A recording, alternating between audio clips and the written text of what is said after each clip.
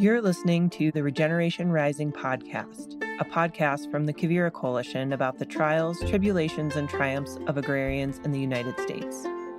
Each episode will explore what it means to work in regenerative agriculture, how people came to choose this as their livelihood, and why it's important to them and the future.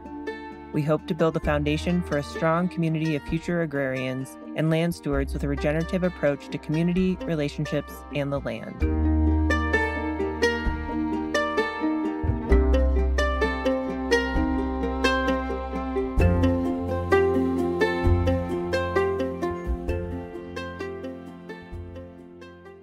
Hello, welcome back to another episode of Regeneration Rising. I'm Taylor Mulia, and before we get started today, I wanted to make some announcements at the top here. There is a lot of cool stuff happening at the New Agrarian Program and at Quivira in general right now. I highly suggest you sign up for our newsletter.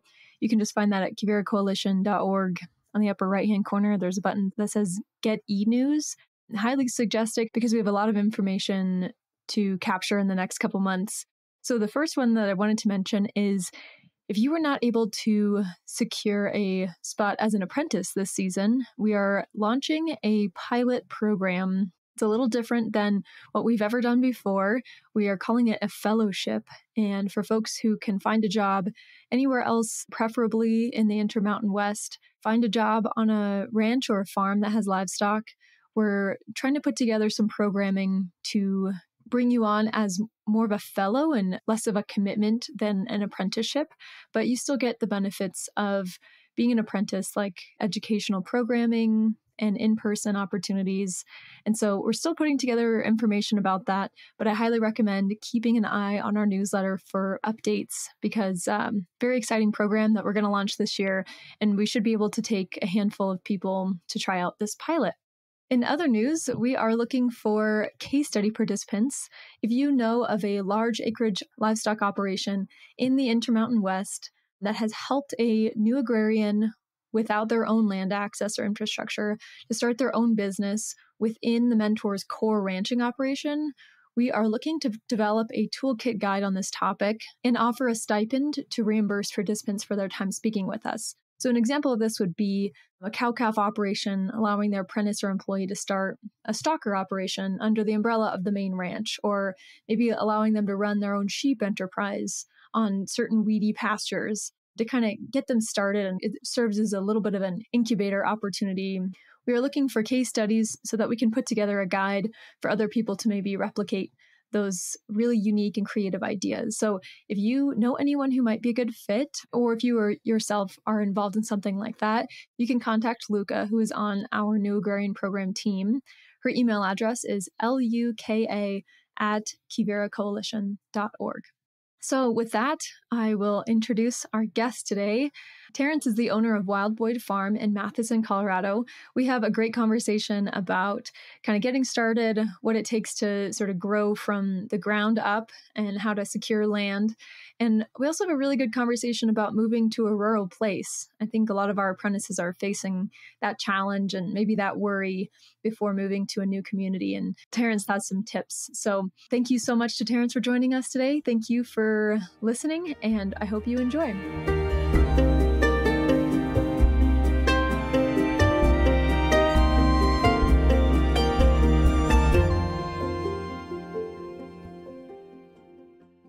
Terrance, thank you so much for joining us on the podcast today.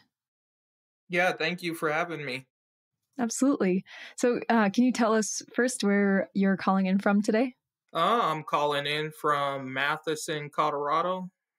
We're about 20 miles west of Lyman, and we sit off of Highway 24. Right on.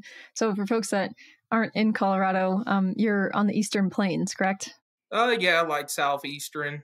So Terrance, I would love to hear a little bit more about your background. So where did you grow up? What were you like growing up, and what were you interested in? Well, I grew up in Denver, the city, and I was adventurous just like any other young boy. Always into something, always wanting to be outside. So a lot of my childhood was spent outside doing what boys do, football, soccer, any kind of sports. Bicycles were in at that point in time with the pegs and everything. So building tree houses, whatever we could get into outside is pretty much what I was doing. Nice.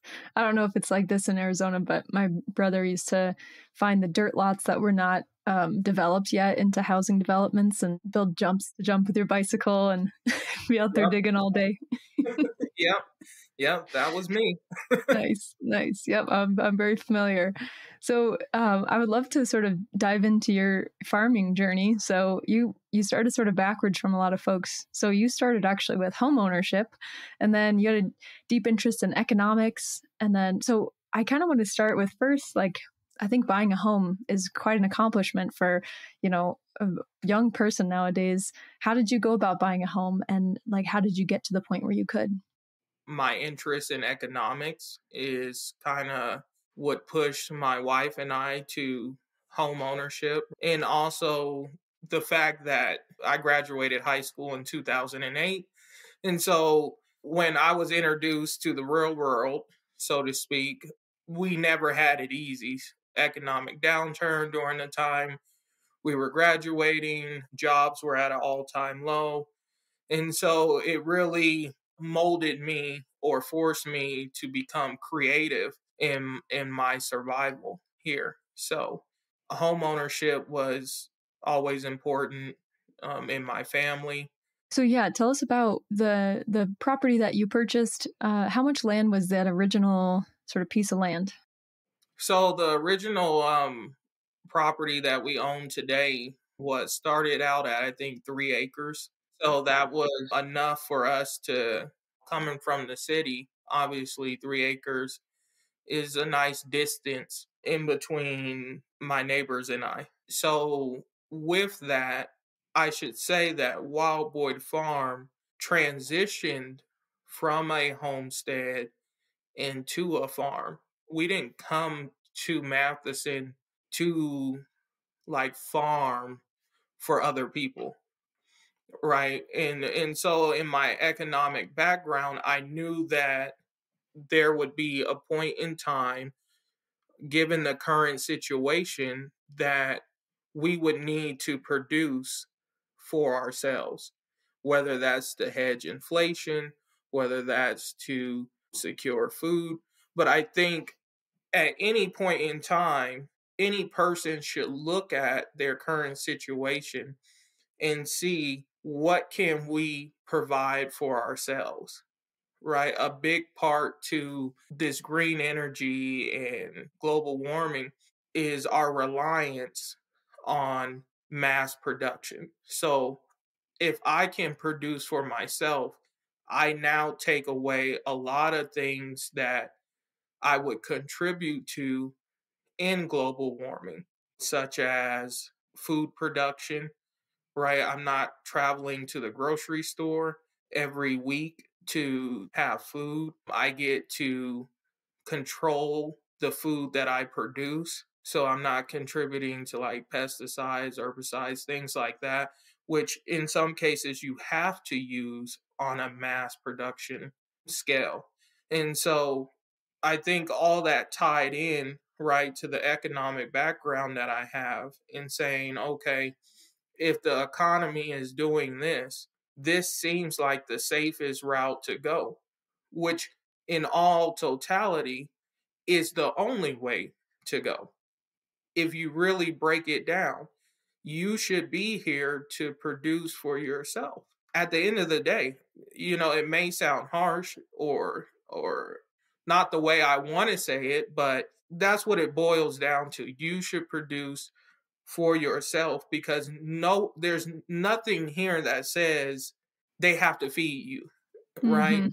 And so when you look at it, the best way I think to go about it is you should take an interest in life's everyday necessities or living.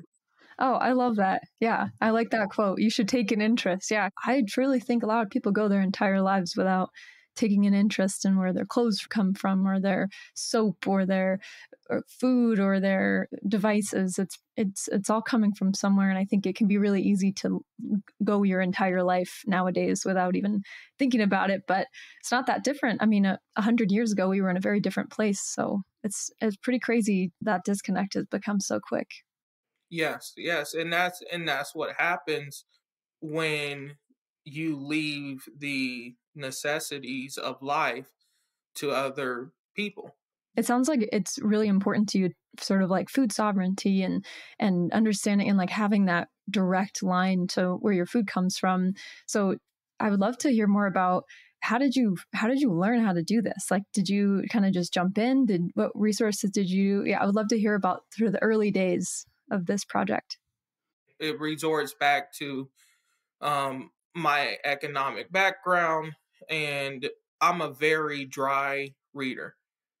Like, I can read the Federalist Papers, no problem. I should also ask you, Terrance, like, but tell us more about your degree. Like, did you spend a lot of time sort of reading this stuff on your own, or was it mostly through school? So the university, I did not graduate. I did not finish college because I had used college as a tool to get what I needed. The university I was attending did not have an economics degree. Right. So I had to take cybersecurity, which was my second interest.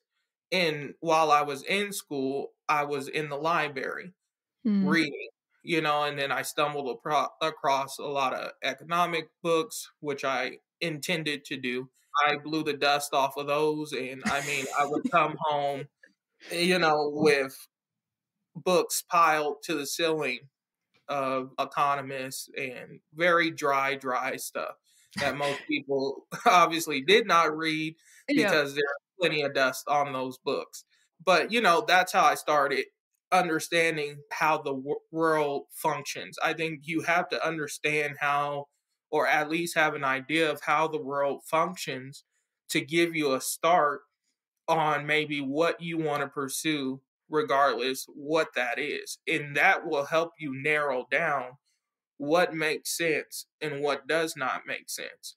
I started coming across podcasts, Joel Salatin, Greg Judy, but primarily I would say a lot of Joel Salatin. And so I had headphones and I had the ability that a lot of people don't have to listen to 2, 3, 4-hour podcasts or listen to audiobooks. Most people don't have that luxury, because I consider it a luxury, while you're working. And so, I would send them to my wife. I know my wife didn't have enough time to listen to them. So she kind of just let me form this together. And I should point that out, that the success so far of Wild Boy Farm is because of the ability of my wife, my partner, to lead and support me. It's going to be very difficult to build anything if you don't have the support of a partner.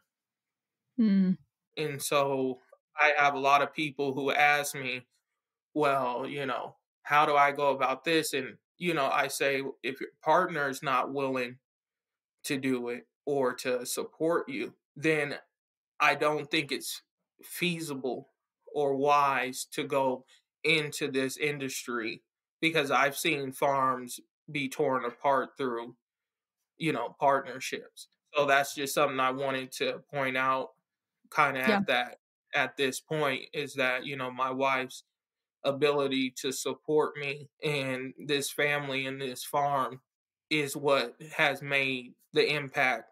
It's important to just kind of be clear about, like, that this is not something that you can just sort of like quit your job and go do. Like, I think there's a lot of other industries that you might be able to do that, but I think with farming, you're so right.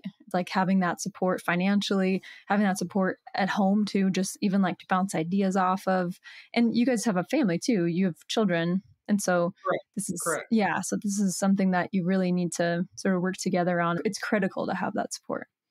Right, right. And we both worked to build the homestead until, it got to a certain point in which the homestead became Wild Boyd Farm. And at that point in time, there was still, right. And also there's tough decisions that you have to make. When you're first starting out, okay, you got the house and some land, you know, typically if you're not purchasing a farm, if you're building a homestead or a farm, now you have to put in the infrastructure. And so my wife was out there with me holding T-posts while I put T-posts into the ground. Both of us, after working 9, 10 hours a day. And Dang. that's after feeding the kids, helping the kids with the homework. And so it's extremely expensive to start out. I mean, it was expensive when we started out. And now, when I go purchase some T-posts or something, they're even 2 or 3 times more expensive Right. than what we started with. So I think, that's incredibly difficult to manage if you're starting out. Yeah. And when you first started, what was your first, I think we talked about you did broiler chickens and sounds like you had some laying hens and some pigs. How did you go about buying your first stock and doing the very first batches of chickens? So our first ever livestock that we purchased were actually Hampshire pigs. There was 3 of them. And we just found them on Craigslist. Someone was selling some piglets. And we said, okay, let's do it. Because, you really don't know what kind of infrastructure you need until you have livestock. So we had gotten kind of the beginning part of our perimeter fence in. We didn't have paddocks then. And so we found 3 pigs, a boar and 2 gilts. And we picked them up in my wife's Jeep. And we didn't have no kennels, no nothing. So they were You just put them in the Jeep? Yep, just put them in the Jeep, like I said, we started from scratch. Like when I say scratch, it was scratch. We didn't even have shelters for the pigs just quite yet. None of that. And so after we got them back, we had this chain link fence area. So I said, okay, well, they can just kind of hang out in the chain link fence area.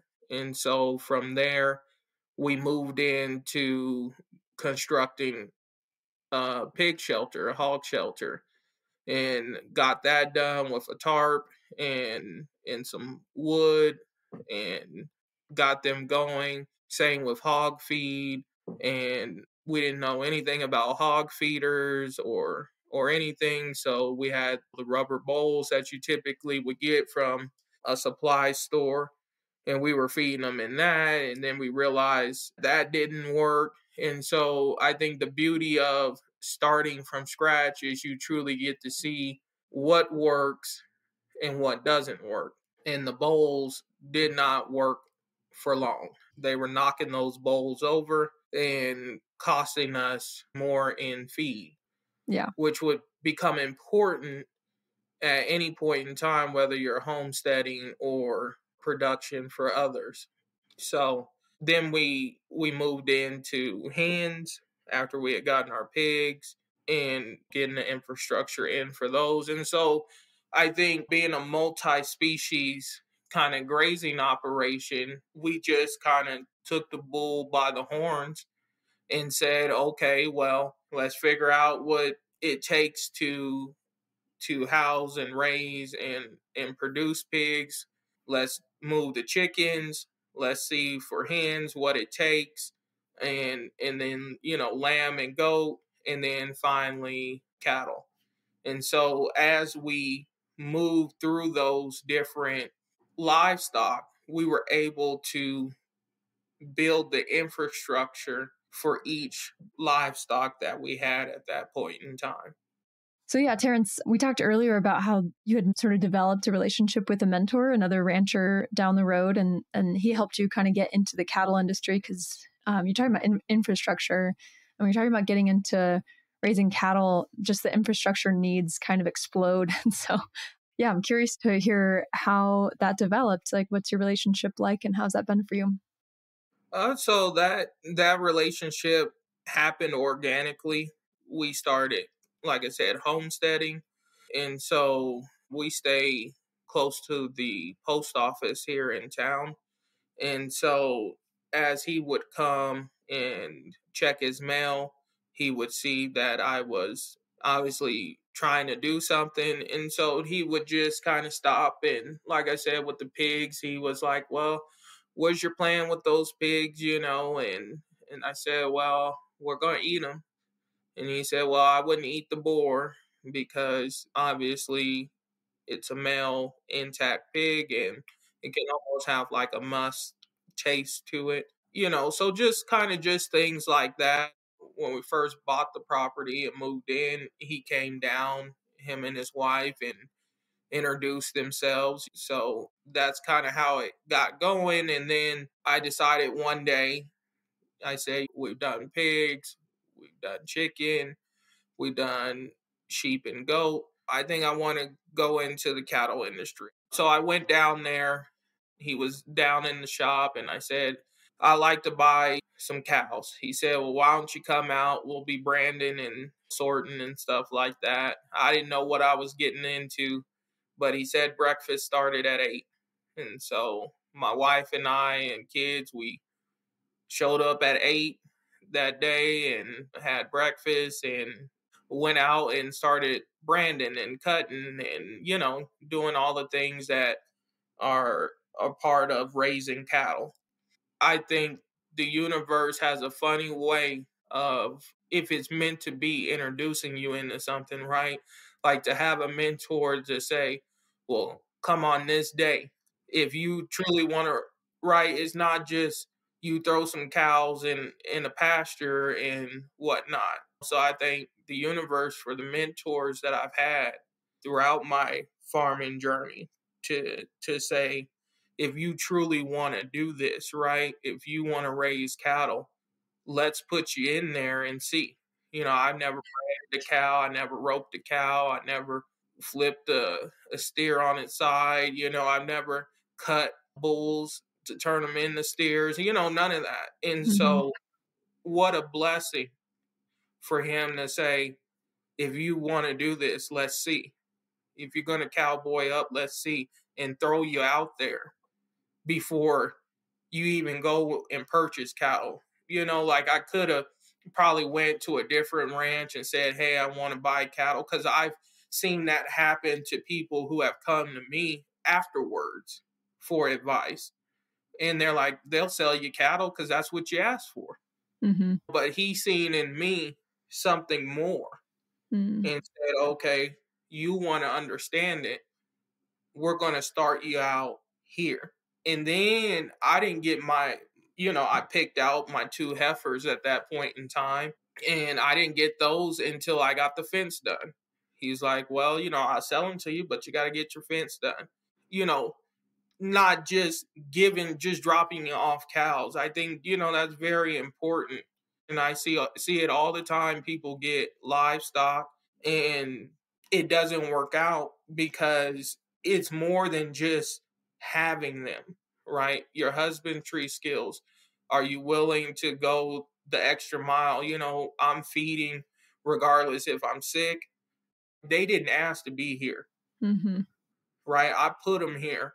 And so it's my duty to make sure that they're taken care of every single day. And there's so many times that I see folks get into homesteading and they move from the city and they have these animals and they're like wanting to show people that they have the livestock, but they also want to go on vacation. They want to go boating. They want to go here and there and so on. And that does not mean anything to the livestock that you're taking care of. And it's just not a good scenario. So I would say that if this is something you want to do, is not just for looks, right? It's something that you have to be willing to, or like you mentioned, before we kind of got going, you having to do what you had to do to get water to the livestock. Mm-hmm. Are you willing to do that? That's Mm-hmm. the true question. In the freezing cold and having to break tanks, having, all this stuff, are you willing to do at any point in time in the day? Mm-hmm. On any given day. Yeah. Even when it's, yeah, when it's much cozier inside and Right.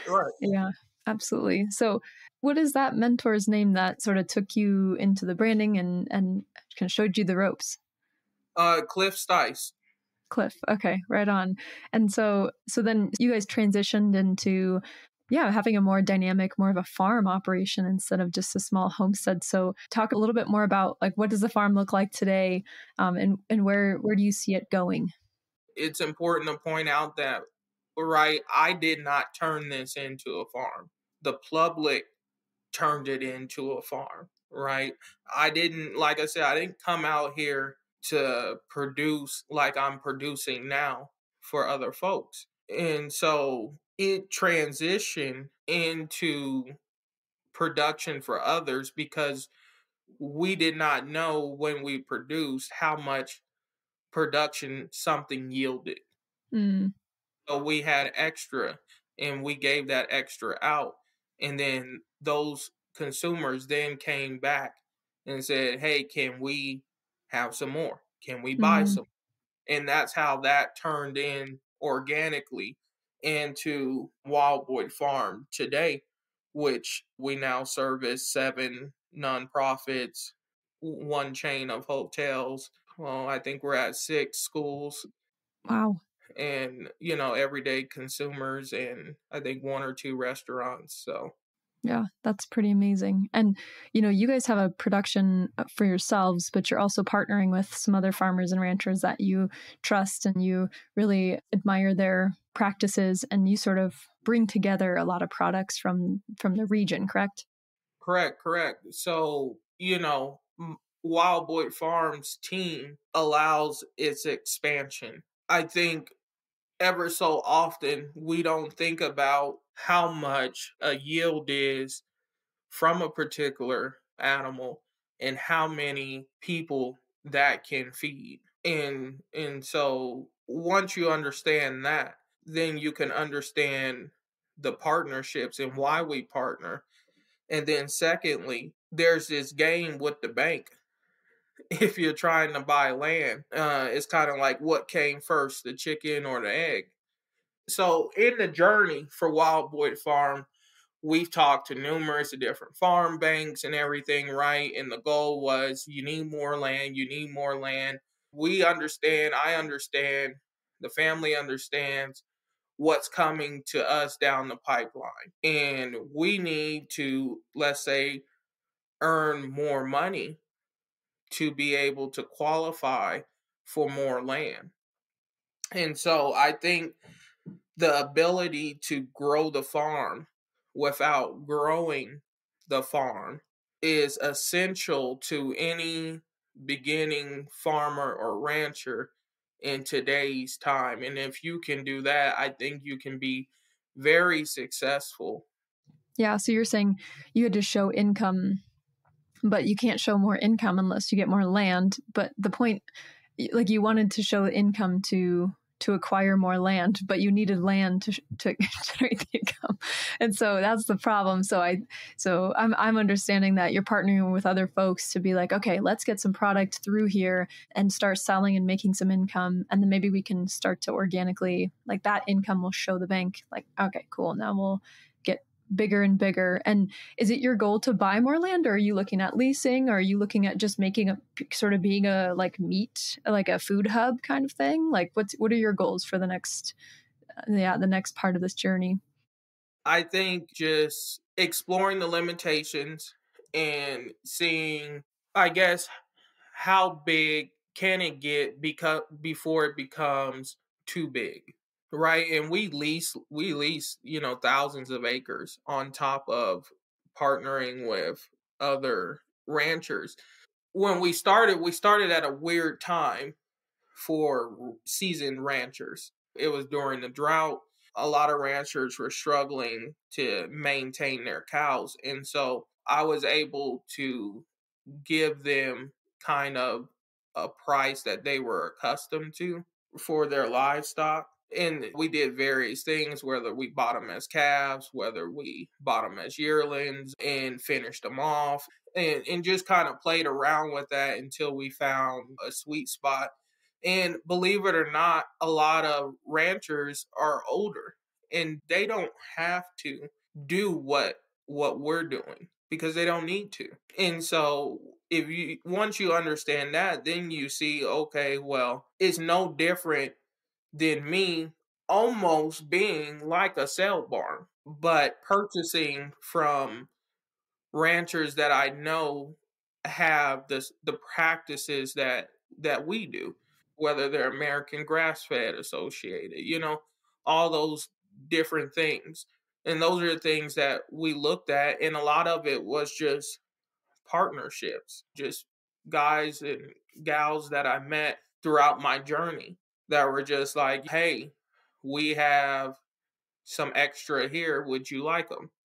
Like, yeah, sure. I can find a place for them direct to the consumer that they cannot or Mm-hmm. that they don't care for. Mm-hmm. Right. And so I think that's another way to go about it. I know Joel Salatin kind of talked about acquiring farms and lease land, is one way to grow your farm. But there's not enough lease land, and lease land is built off of relationships. It's not just you show up and say, "Hey, I want to lease your land." Like, no, those take time. And so the ability for Wild Boyd Farm to grow steadily and build solid relationships. We didn't start off leasing land. It took us, 2-3 years to acquire our first lease land. At this point, it's a lot of direct market beef, correct? So like when you were saying hotels and all these different nonprofits and stuff like that, are you still producing pork and chicken, or is it like what are the products that you offer right now? We still offer it all, and we have a market for all, whether it's chicken, goat, lamb, beef. So we we have a market for it all, everything except eggs. Mm-hmm. I don't do eggs. Why not eggs?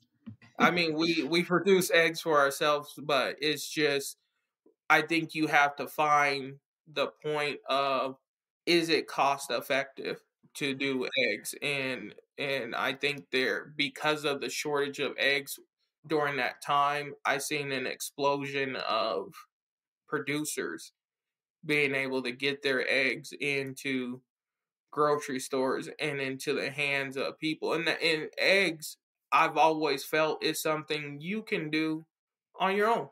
As a business, I don't find it cost effective to Yeah. raise eggs on a mass level like that. Yeah.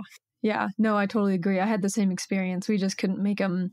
We would have to have achieved a scale that I don't think I was ready for or ever really want to do. I was like, yeah, I mean, we could do it, but do I love producing eggs? I think that's a huge question, is like, yeah, is it worth it? And I think it sounds like you have interest in other meats. So it's like, you don't really need to complicate it more than that. Yeah. I mean, we were approached for eggs a pretty good amount. I think they were wanting like 40-50 dozen a week. And so you do the math, right? I'm an economics guy, so I do the math. I break it all down, and I'm like, okay, I would need approximately 400 and something hens to make that happen. Okay, now how are you going? What are you going to do with the manure? What are you going to do about feed? And do Yeah. you really want 400 hens? And is the gain of the 400 hens for the 20 or 40 dozen eggs, whatever it is, a week, Mm-hmm. is that greater than what you can do on that same amount of land with a different livestock? Yeah. Yeah. And I think labor and infrastructure have to get factored into those too. So, Yeah. yeah.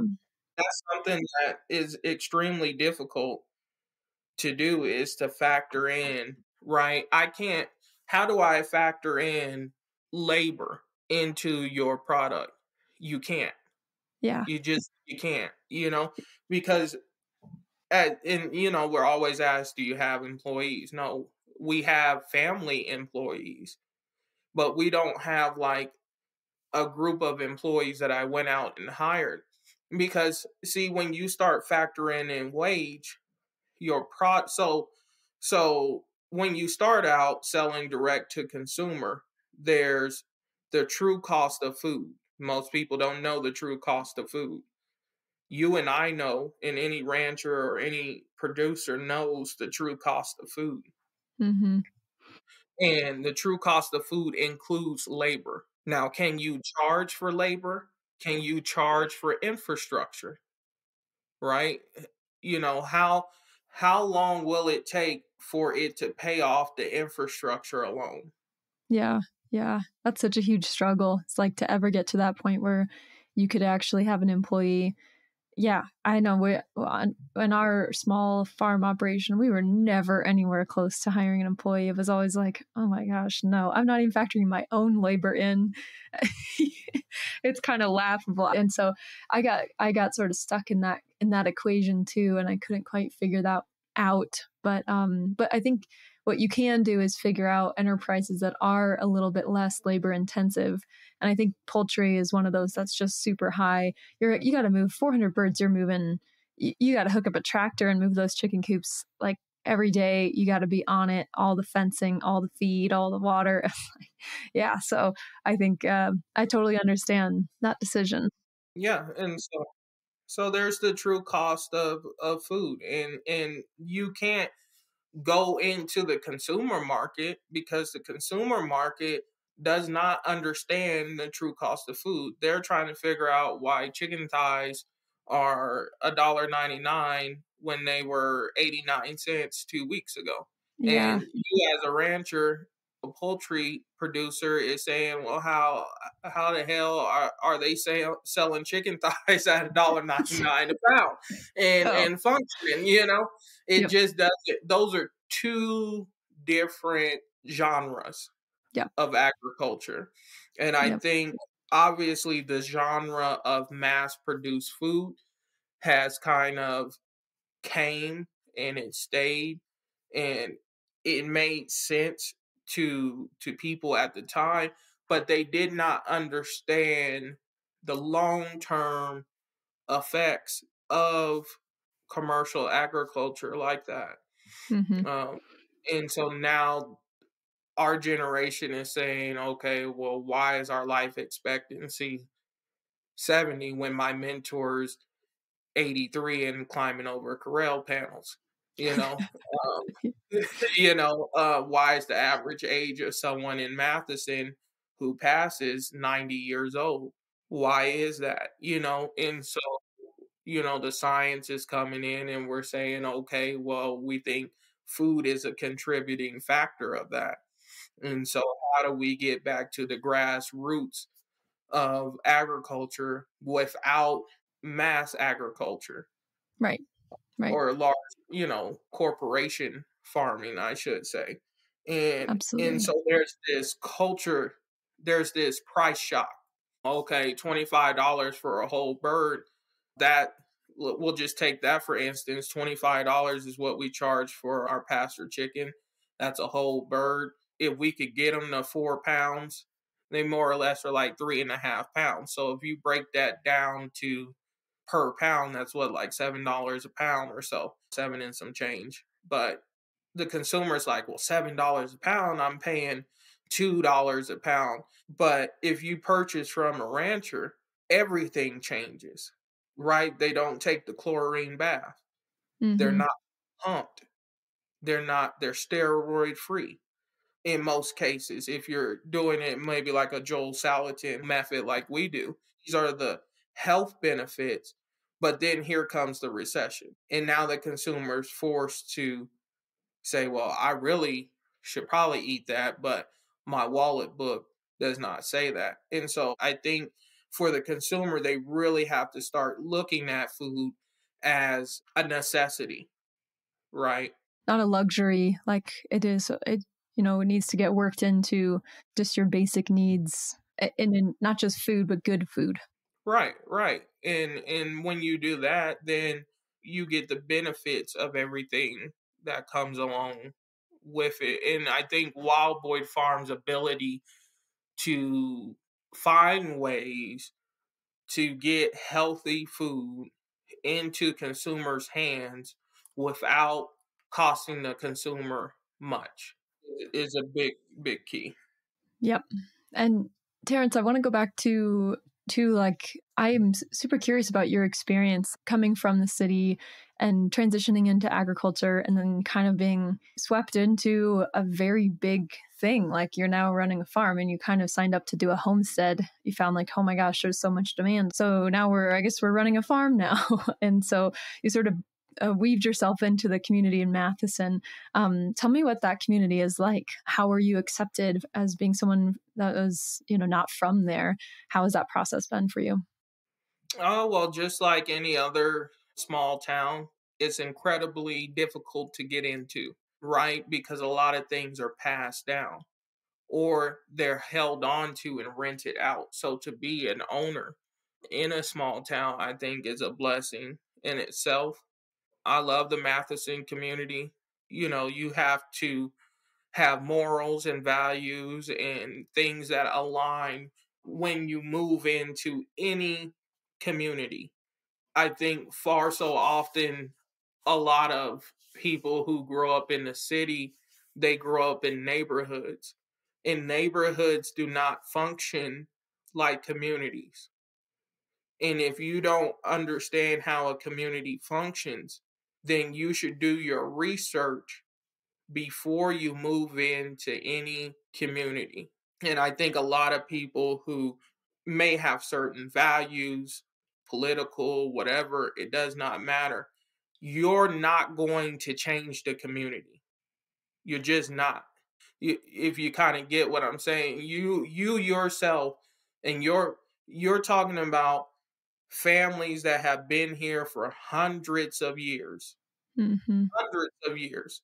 And you think you're going to come in and change an entire community because your values that you brought from the city are different and you don't believe how that community functions, well, then leave the community. Mm-hmm. I think my political views align with my community, right? So I didn't have a hard time living in rural America. My family does not have a hard time because our political views, our values, our morals line up with the community in the county. It was a smooth transition for us for the most part, but I think for most people in rural America, if they can see you hard work, right? Hard work, dedication, and a whole lot of try. And so I had those characteristics, right? You could drive by and it'd be freezing cold and I'm out there getting the fence ready. It just shows them you're getting the job done. Your dedication, right? Your husbandry skills in the cold, just like Cliff is, right? Your things just kind of align. And so, you just have to have values, morals, because rural America, that's how it survived Mm-hmm. for so long is values. Your word is everything. And if you break your word, nothing else matters. But your word, if you're going to do something, do it. If you're not going to do it, just say you're not going to do it. Don't procrastinate or play this game like you can do in the city because you may never see that person again. Out here, you're going to see that person, whether it's at the high school football game, basketball game, the graduation, the butcher shop, the feed store. It just, so it holds you accountable. And if you're not willing to rise to that occasion, then rural America is not for you. And I think there's lots of instances where you can find a community that aligns with your values. And it's not necessarily like rural America is one thing, but I think there are pockets where it's like, maybe I will fit over here. Maybe I did not fit over there. And it's not like you can't belong at all. It's just like it happened to be that Matheson fit pretty well with your ideals, and it kind of was a good fit for you. Right. I kind of want to hit on too, like the social aspect of farming. And I know that you told me a story when we were talking before that you had linked up with the Department of Ag and you were looking through the sort of like registry of farm and ranch owners in Colorado, and came to the conclusion that you are the only, if not one of the only Black men, Black people to own a farm or ranch in Colorado. And I don't have the data to, like, I don't know that there's official data for that anywhere. I don't know if the Department of Ag is capturing all of it, but it doesn't seem too far off, just based on historical inequities. How did that make you feel to learn that? Well, I think the right way to say it is Wild Boyd Farm is an African American farm ranch, and it's one of the only ranches, Black owned ranches, that operate here in the state of Colorado. I think that's the best way to put it, because there are farms per se here that are owned by African Americans, Mm-hmm. right? I think there's two or three. I mean, it's not like there's a ton of us. It's But still so. I know, like we're talking about a handful of people. So, like, yeah. I mean, yeah, how does that make you feel? How does that sit with you? when we found out, it didn't change anything for me, because it doesn't. Your color of the skin does not matter to me. I think what it showed was the land inequity for African Americans here in the state, and that, right, you can do it. There is a way. I didn't grow up as a cowboy. I wanted to be one, but I couldn't, I was a cowboy in other ways, maybe how I carried myself, but I wasn't out here roping, or riding, none of the stuff that I do today. But I think the importance of Wild Boyd Farm for young men like me or women like me who want to see for their own eyes and maybe have the opportunity to come out, right? Because uh, not every farm or ranch is just open to the public, right? It's not like I can just drive down the driveway and say, "Hey, give me a tour," you know? I think a lot of people think that's true, and I've learned that over the years. I think that's a great public service announcement. Yeah, that's not how it works, because No. that is private property and they may not be operational. And so, but then for people who maybe look like me or come from a background like me, how are you even going to find one to say, "Hey, let's see," Or how many of these farms or ranches are reaching out to the community? Like, yes, I live in a community, but my outreach is not in Matheson. Believe it or not, Wild Boyd Farm does not sell a whole lot of stuff in Elbert County. I don't even attempt to sell anything in Elbert County because it's not needed in Elbert County. It's needed in Denver. It's needed in Aurora. It's needed in parts of Adams, Jeffco, you know, Thornton, Northglenn, places like that is where your greatest impact is. So it creates this like huge gap between people who want to get involved in agriculture and people who have a lot of knowledge and infrastructure to get started. So yeah, it's really interesting how you've kind of bridged that gap and made your way in. But it sounds like you have a lot of overlapping principles and ideals as your community. So you're serve a really interesting role there, kind of like bridging that rural urban divide. Yeah, and that's, something that the commissioner had told me years ago, and it's something that I knew. One reason I don't believe in charging in delivery is because I want you to experience my product, right? The consumer can go to the grocery store right now. That's convenient to them. That's been molded. See, how are you going to, as a farmer or rancher, if I'm 33 years old, for 28 years of my life, all I did was go to a grocery store, right? That's all I knew, right? I watched my mama, my grandma, and they just go to the grocery store. And so you inherit that trait to go to a grocery store. And so how can you break that mold as a farmer or rancher for your consumers?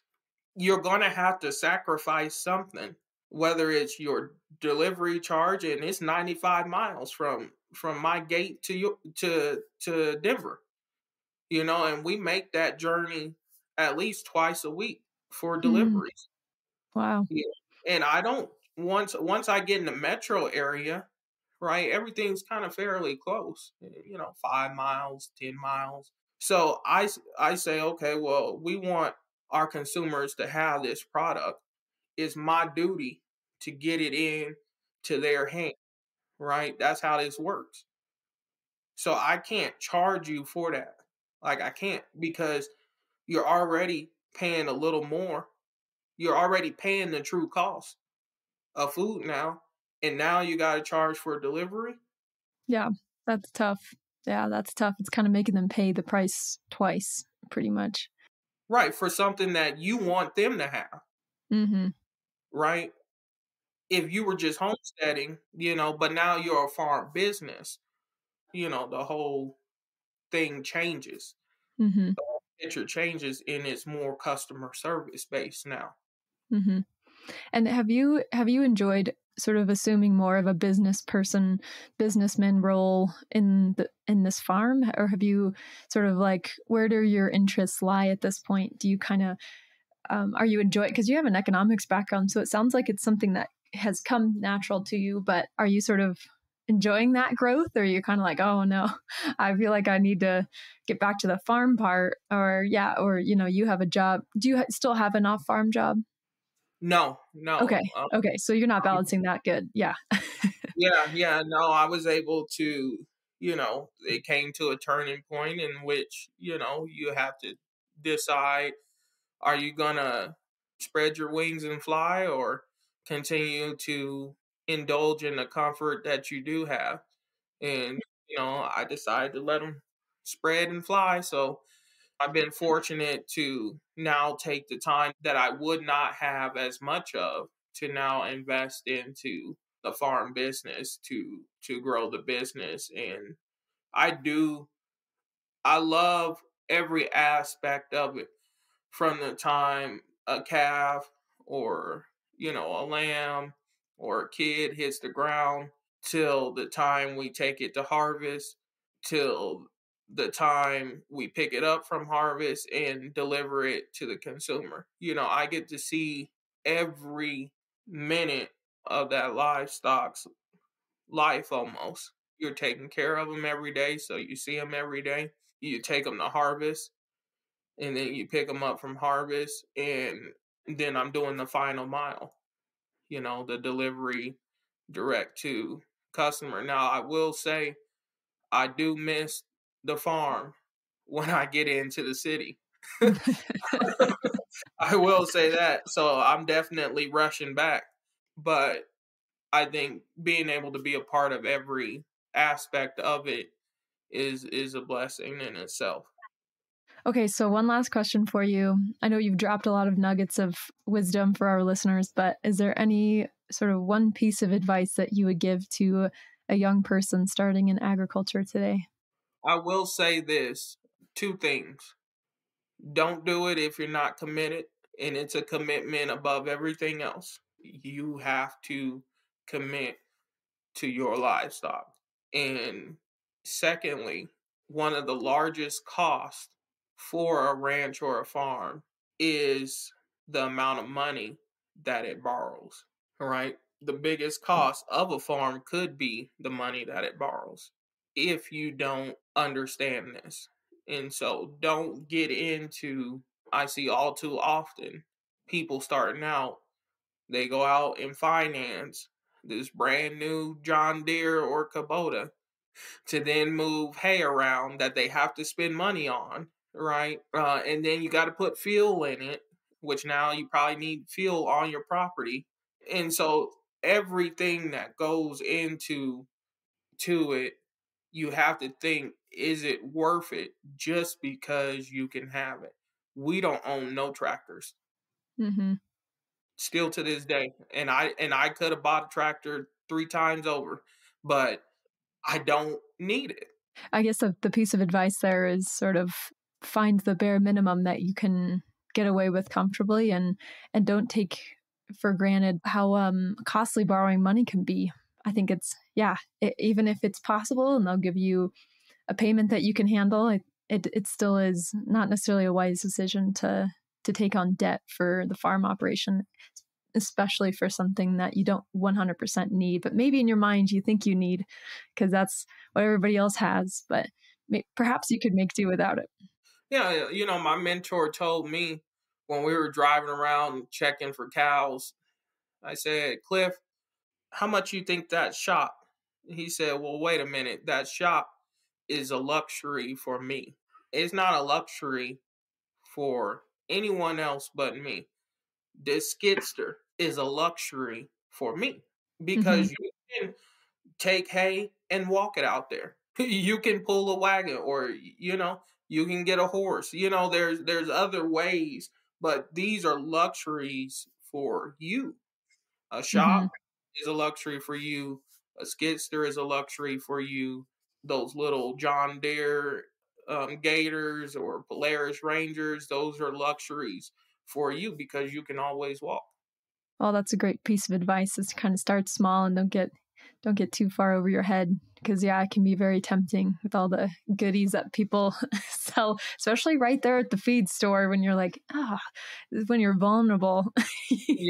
yeah, and it's never ending, and every time everything that I've noticed, anytime you add something, it's more or less adding something else. So it's like a double add. If you buy, like I said, a tractor, now you gotta service the tractor. You got to have a truck large enough to pull that tractor. You got to have a trailer large enough to load that tractor on. Yeah, it's so much more than just that tractor. It's just not, okay, I got the tractor. I mean, I've met people who have had the tractor delivered, straight from Kubota, but how are you going to get it back to Kubota, to have a server? Oh, well, they could come out here and serve. Yeah, now that's the next, and it just adds up over time, and it's a luxury. So really think if that luxury is needed. Yeah, especially just when you're starting out. Absolutely. Well, awesome. Well, Terrance, thank you so much for joining us today. I really appreciate our conversation, and thanks for sharing your wisdom with us today. Yeah, thank you for having me.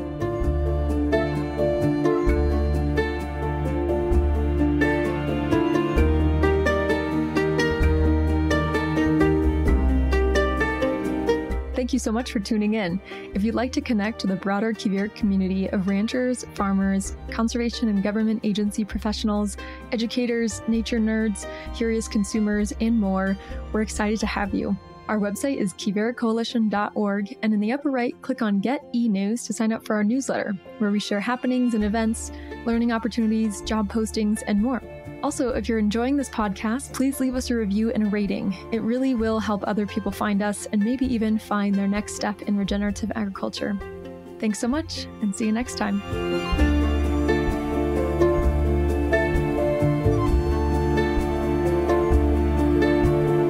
Thank you for listening to Regeneration Rising, a podcast production of the Quivira Coalition. Find us on Spotify, iTunes, Google Play, and other popular podcast platforms. Become a Patreon supporter by visiting quiviracoalition.org/podcasts. We'd like to thank Quivira staff for their contributions to this podcast. This episode was edited and engineered by Caleb Wenzel-Fisher. Wanderlust, our theme music, was made by Scott Buckley. And we're grateful for our guests taking the time to talk with us about their experiences. Thanks for listening, and we'll see you on the land.